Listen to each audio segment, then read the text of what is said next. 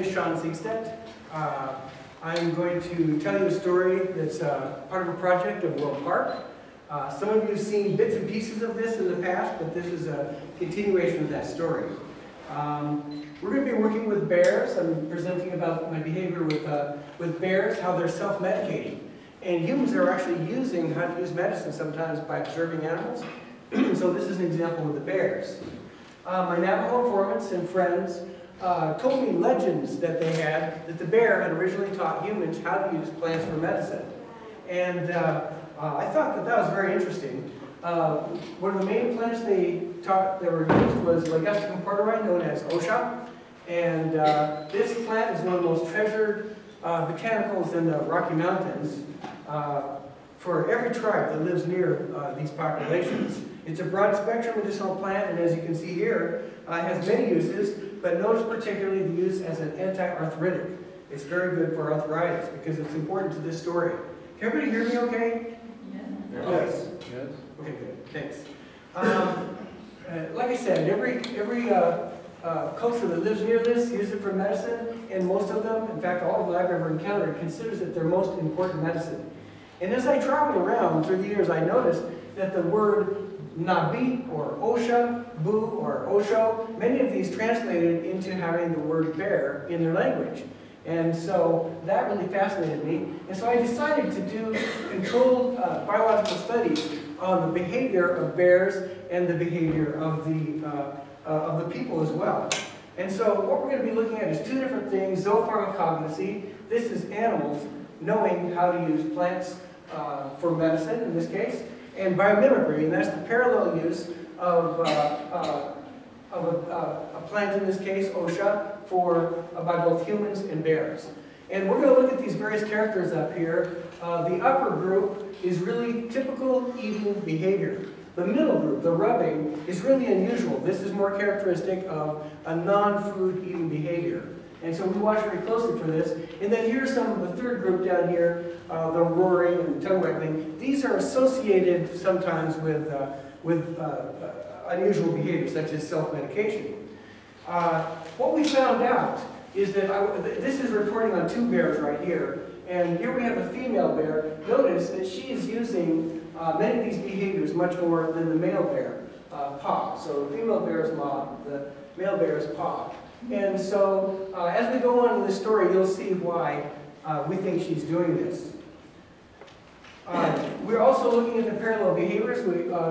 This is the biomimicry, and what we find is that the Native American people that I work with are performing the same behaviors as the bear is performing in many of these spectra, including the rubbing parts right over here. Well, they are not roaring, however. You don't see any roaring like human beings when they're using Osha, so there's some interesting exceptions. Let's take a look at some of my bears. This is a giant black bear, a black bear Ursus americanus. This bear, what they typically do is they hold Osha and they kind of ponder for a little bit, then they hunker down and begin chewing on the Osha. I also work with brown bears.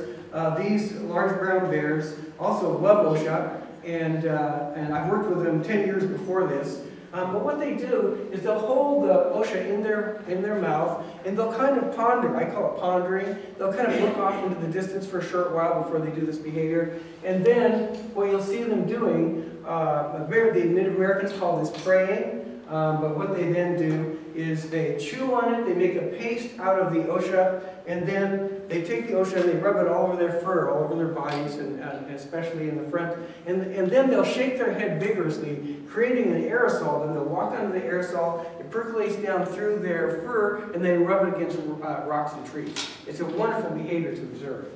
And here's one of them rubbing.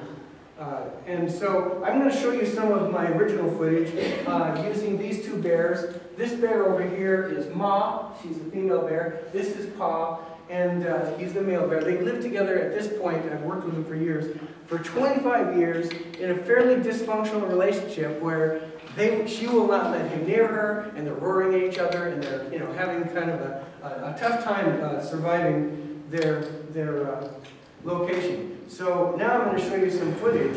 This is very early footage, 1990s. I repeated this after about 10 10 years, and here we are in a captive situation. Very good job. So, one fly on its belly. Nice big pieces. Let's take again, this is Ma, this is Pa. We're going to throw a large piece of Osha into Ma and observe her behavior, and then afterwards we'll throw a piece into Pa. We just threw in the Osha. She grabbed it. Pa would like a piece too. Put it down. And a little closer.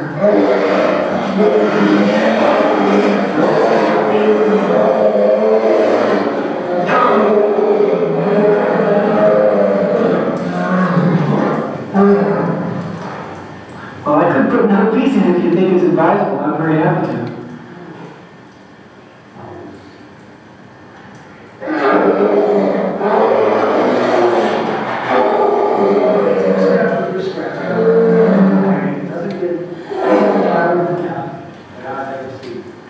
Well, how about if I throw a piece into him over there? I'm with the Cherokee bear keepers, working with bears for years, and he says this is their normal behavior. They're kind How about you just throw quite dynamic.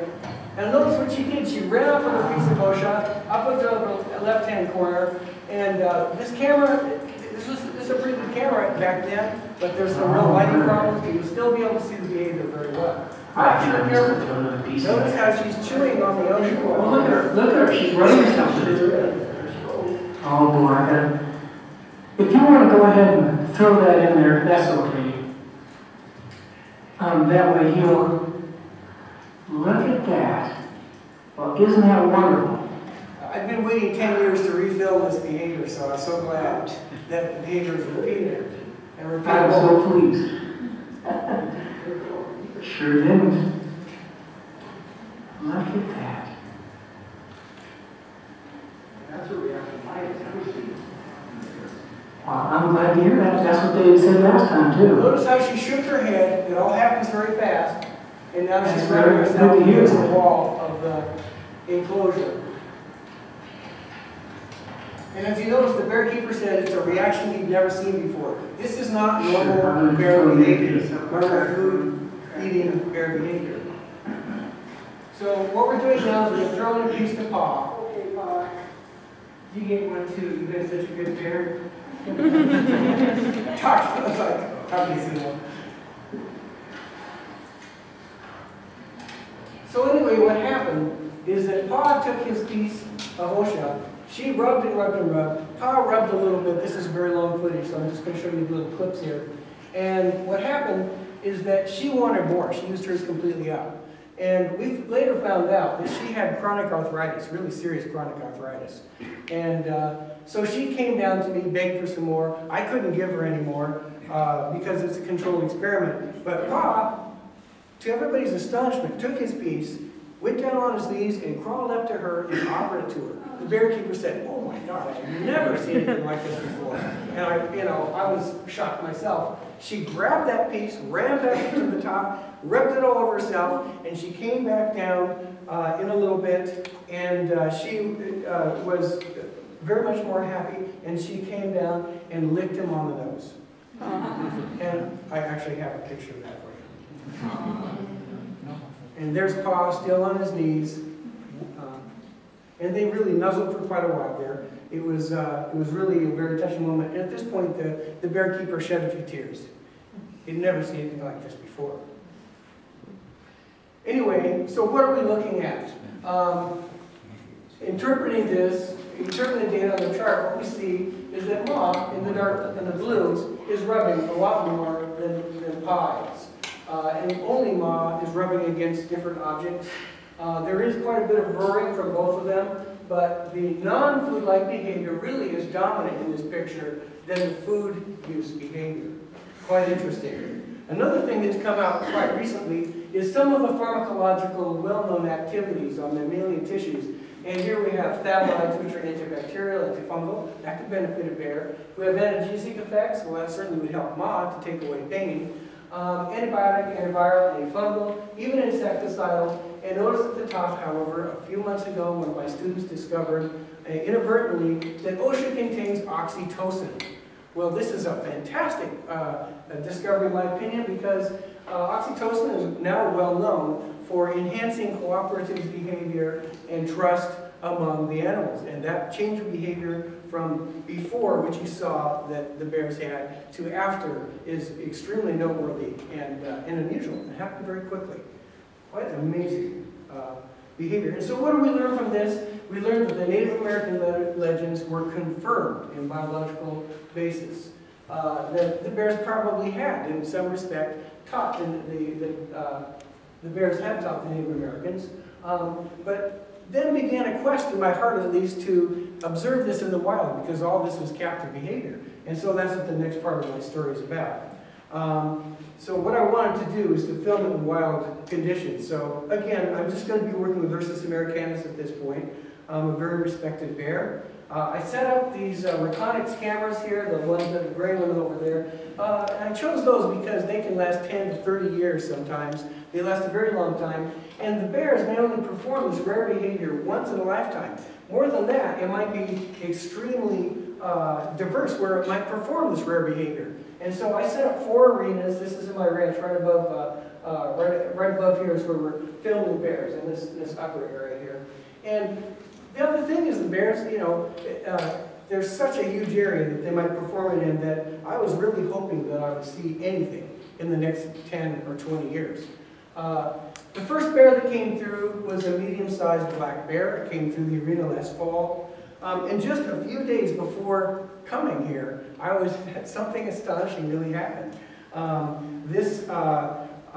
very large bear came into one of my arenas where the Osha was and went right up to an Osha plant. I'm going to show you the footage of this, and you can see what he did. If you think about the chart, it really did quite a few things that we consider significant. If this won't play. It didn't play. Hold on a second. Let's try this again.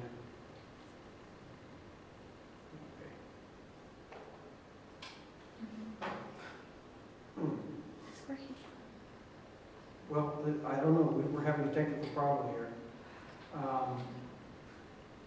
Usually when I tap this, it plays. It always has. It's playing, it's playing.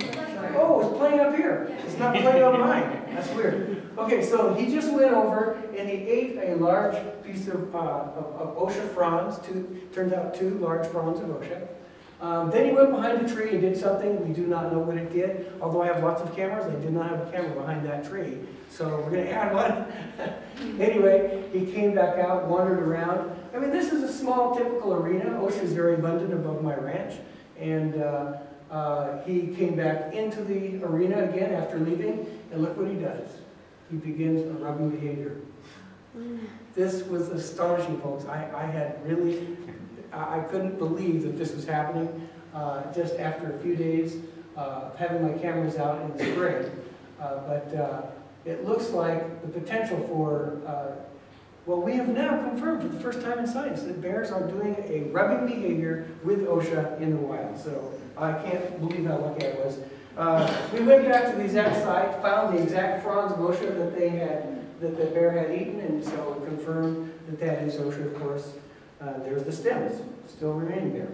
So I'm going to talk about this a little bit in context of World Park Project. What we're trying to do, as I've said, is restore our planet back into a healthy global ecosystem. It's a gradual project where little by little we're going to try and protect what nature we have. There's only about 10% of our planet that still is in a healthy condition. And what we're doing is proposing a scientific way to restore nature globally. And we just learned that the parks are not going to work. The parks have much higher, you know, the paradigm of scientists today is you take nature, you put it into a protected area, and in these protected areas what you do is, that's how the last part of our planet is going to be maintained on Earth. But it's not working. The problem is, and Sale and Moore reported on this recently, is that the entire planet is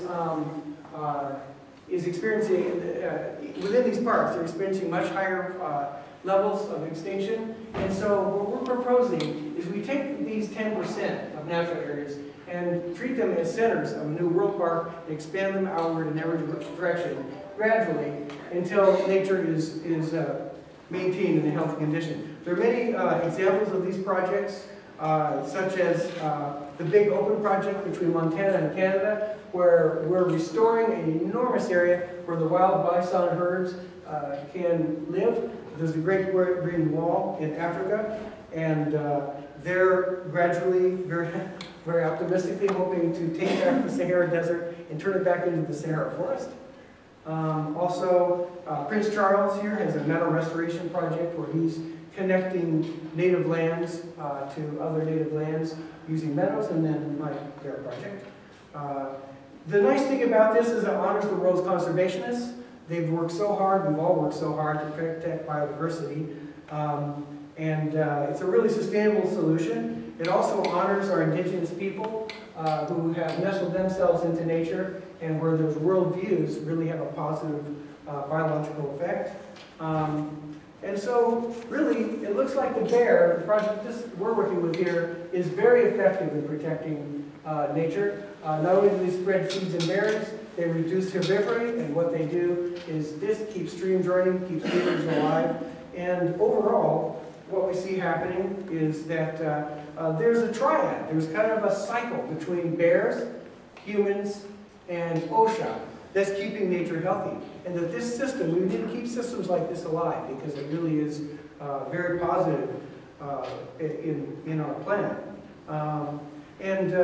So I'm going to call this an ethnobiological cycle where we have zoopharmacognosy, we have biomimicry between bears, Osha, and humans. And I'm sure we're going to find cycles like this in many different areas. So really the bears are protecting our global ecosystem. Both scientists and indigenous people believe that the bear is an indicator of a healthy ecosystem. And so bears all around the world, many of whom I've worked with, the giant pandas, I've worked with the polar bears, are all doing this. They're helping to keep our planet alive and helping to even expand the health of our planet. And so, you know, just to address what we're talking about at this conference, what is our message and how are we getting it across? Well, I'm hoping to keep this idea of World Park as maybe a tiny element of this, because after all, you know, really these are where we get our medicines, and so that's my story. I'm sticking to it.